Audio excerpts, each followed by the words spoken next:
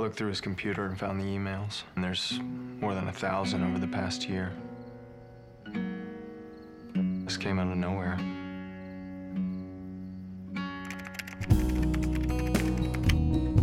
Jeff? Andre? Hey, hi, how are you doing? Your emails to Mark. I read some of them. I didn't read everything. Did you love Mark? Were you in love with him? He was my best friend. We talked on the phone. He said, I cannot wait to hold you in my arms.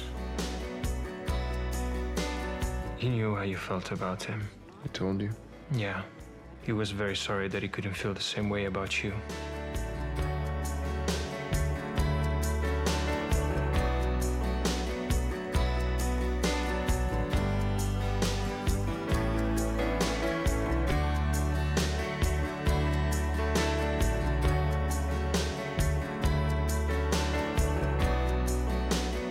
He would have really liked you if he'd met you.